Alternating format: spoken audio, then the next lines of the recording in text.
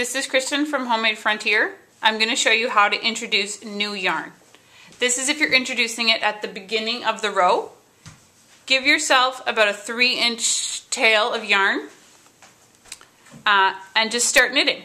Instead of knitting with the pink, pick up the purple, use it to knit, and off you go. And carry on with purple. You can tie a little knot with the yarns together to keep them from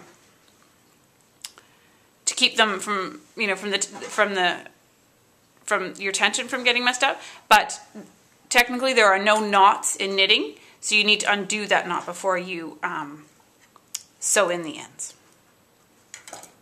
And that's it. Off you go.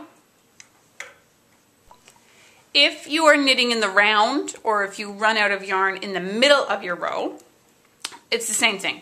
Pick up your yarn with the tail and just start knitting with the new yarn.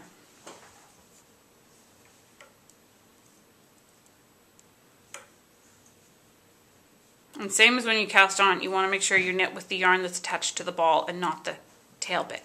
Once you're all done, you'll go back and you'll sew in this little tail, and you'll sew it in so that the tension matches. But for the knitting, off you go.